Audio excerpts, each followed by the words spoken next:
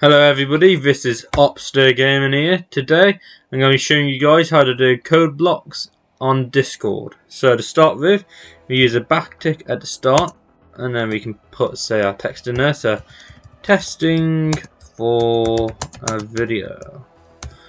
Then we're going to put another backtick at the end, and you can see it does it in a little code block like that.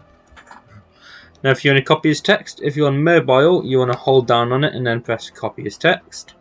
Obviously you can't do that on Windows, so instead on here you just do your normal copy,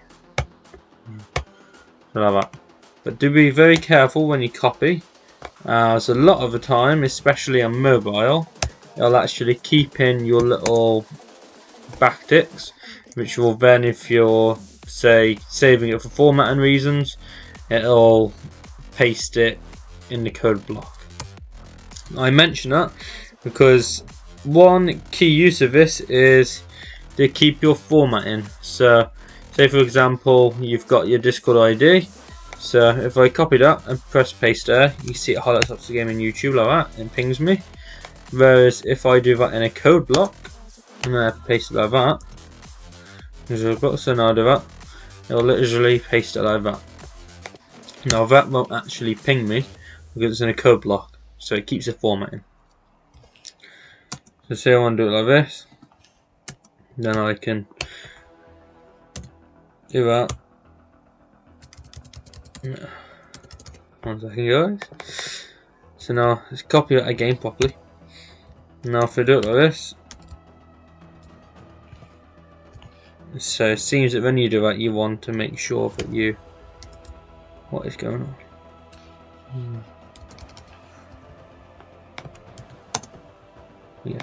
So when you're doing it, also make sure that you put a space in between them, otherwise you'll get the same issue as I just did.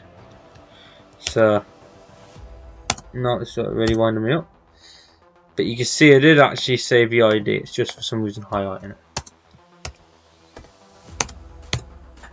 Yeah, so you did alright. That's how you save the formatting. Now if we move on to the next one, you got two. And it basically does the same thing, but I think that the text box is slightly larger. So yeah, it looks slightly larger. I think the actual height of it's a bit higher. Another example would be using 3. This is when a real difference comes in here. So say you want to do it differently. You got testing for video, that's my text. Now if I go and, why is it on why can't? That's odd. There you go. And you see it completely loads up in a big box like that. So that's very different. Now you might be thinking, what's the difference between these and an embed?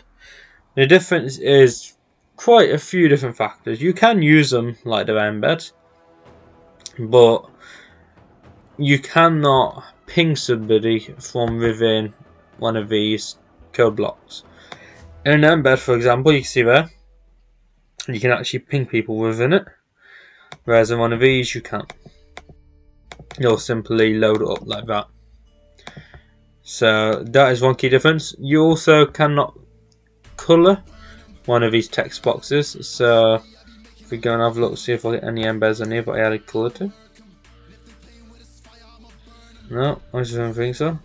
No, my bad. Well, normally you got a little line down the left which has got a colour on it, which you can do. Usually in Callbot or something you can do that on. I think I've got a few videos there showing that. But on these code blocks you cannot do that. So do keep that in mind.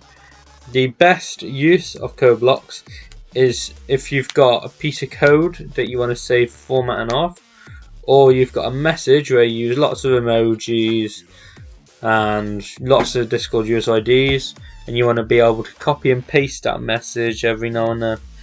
In that case you want to make sure that you paste it on one of these. So let's try an emoji. Let's put a thumbs up, let's put a big muzzle and some eyes. Now if you save it in this, you see it saves like that, so it saves the actual name of emojis with the little colons around them to define it for emojis. Now if we copy and paste them, You see it literally copy and paste them as emojis. Do be careful on mobile, because as I said, it will save. If you hold down and press copy as text, it will save the backticks, so you'll have to make sure you remove them, otherwise you'll end up with another one of these. So do keep that in mind. That'll be the same for Discord IDs and everything like that. So I hope this video was useful. Please make sure to like, subscribe, and definitely hit that bell icon for more content. And if you get any questions, please feel free to ask in the comment section below. For now, peace out.